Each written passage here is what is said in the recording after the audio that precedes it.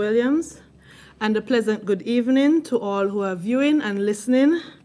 This evening I present the Health Emergency Operating Committee Situation Report for Wednesday, August 18th.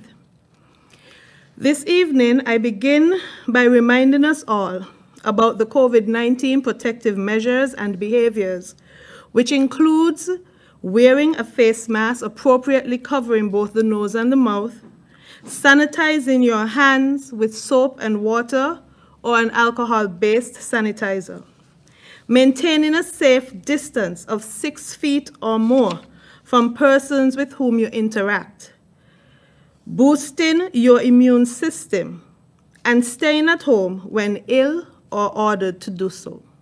These measures are effective in reducing the impact of the pandemic. The response to the COVID-19 pandemic continues here in the Federation of St. Kitts and Nevis. During the period May 19th to August 18th, we have seen an increase of 663 cases, confirmed cases, of which 545 persons have recovered. There are currently 115 active cases with 7 hospitalizations and 3 COVID-19 related deaths. The map currently shown on the screen indicates the parishes most affected by the COVID-19 cases as of August 18th. Please note that it is the more densely populated areas that are most affected. Therefore, to summarize our current situation, the Federation has a total of 708 confirmed cases of COVID-19, with 683 cases in St. Kitts and 25 cases in Nevis. 590 cases have fully recovered. We now have 115 active cases, 7 hospitalizations, and 3 COVID-19 related deaths. Our contact tracing efforts continue. During the period May 19th to present, approximately 18,392 samples have been processed in the Federation. Also, the vaccine program continues, and by the end of day, Tuesday, August 17th, 72.9% of the target population had received their first dose, and 61.5% of the target population had received their second dose. Persons who would have received their first dose of the vaccine between June 3rd and 30th are asked to return for their second dose, since 4 weeks or more would have elapsed since receiving their first dose. Please note that if you would have received your first dose by June 9th, 10 weeks would have elapsed, and so that you can go and receive your second dose now. Also, if you would have received your first dose as of the 16th of June, 9 weeks would have elapsed, and you are now able to go for your second dose. Please note that the current batch of vaccines will expire on August 31st. Pregnant women are at an increased risk of getting severely ill from COVID-19 and experiencing adverse pregnancy outcomes as preterm birth. It is therefore recommended for pregnant women to be vaccinated against COVID-19. In the Federation, the vaccine will be administered to a pregnant female upon submission of a letter from her obstetrician gynecologist granting clearance. The Federation has received the U.S. government's donation of Pfizer-BioNTech vaccines to Caribbean nations. The first of 3 shipments of 11,700 doses was received last Thursday, August 12th. Preparation has been made to receive, store, distribute, and administer these vaccines. We now have universal eligibility for vaccine administration, so therefore persons 12 years and above will be able to receive the Pfizer-BioNTech vaccine. Our health and travel protocols have been updated. For fully vaccinated passengers entering the Federation, you will be required to remain either in a government-approved COVID-19 hotel or quarantine facility, or you may apply to be quarantined in your private residence for a period of 4 days. The COVID-19 test sample will be taken on day 4. The passenger will remain in quarantine for the period and will be released upon receiving a negative RT-PCR test.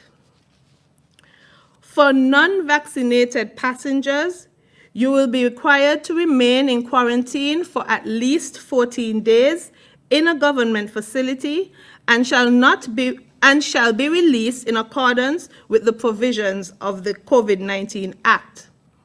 Children under 18 who are traveling with their fully vaccinated parents will be subject to the same quarantine time as their parents. Additionally, a notice of quarantine will be issued to inbound passengers for which they have to sign on arrival in the Federation. The form outlines the length of quarantine stay and all quarantine regulations. But please note, on day 4, your sample will be taken between the hour of 7 a.m. and 8 a.m.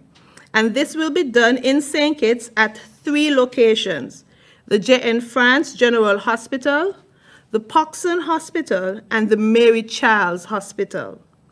In Nevis, the test will be taken at 2 locations: the Disaster Management Building and the Gingerland Health Center. Please note that you are required to use only COVID-19 certified transportation to drive to and from the hospital or testing site to have your exit sample taken. You must wear a mask, a face mask, and sanitize during this trip. There are currently 2 SARS-CoV-2 variants in circulation: the Delta variant and the Lambda variant. The Delta variant was first identified in India. It is one of several variants of concern as designated by the CDC and the World Health Organization. It is the most contagious version of the coronavirus thus far, and it is spreading rapidly worldwide. There are 5 important things about the Delta variant. 1, it is the most contagious, as I previously mentioned.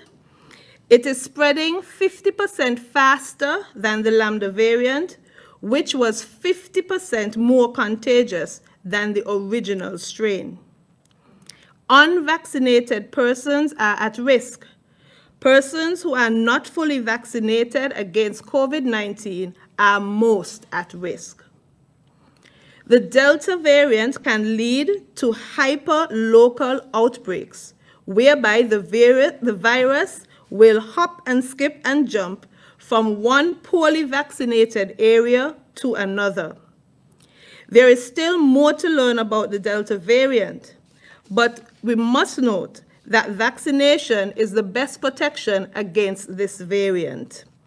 The AstraZeneca vaccine was 60% effective against symptomatic disease and 93% effective against hospitalization. The Pfizer-BioNTech vaccine is 88% effective against symptomatic disease and 96% effective against hospitalization. Living with COVID-19 requires adherence to the COVID-19 protective measures and behaviors. So as I close this afternoon, I will remind you again, as these are the measures that will help us to reduce the impact of the virus on our federation. Wearing a face mask, appropriately covering both the nose and the mouth, sanitizing your hands with soap and water or an alcohol-based hand sanitizer, maintaining a safe distance of 6 feet or more from persons with whom you interact, staying at home when ill or when ordered to do so, and finally, accept the vaccine and get vaccinated. For confirmed cases, boost your immune system in order to recover speedily, and this includes eating healthy, getting adequate hydration, rest, exercise, and of course, taking your multivitamins. The Delta variant is here and will be the cause of the next big surge in the Federation. But with preparation, we can mitigate its consequences. Let us all work together to reduce the impact of this disease. Stay safe, stay healthy. Thank you.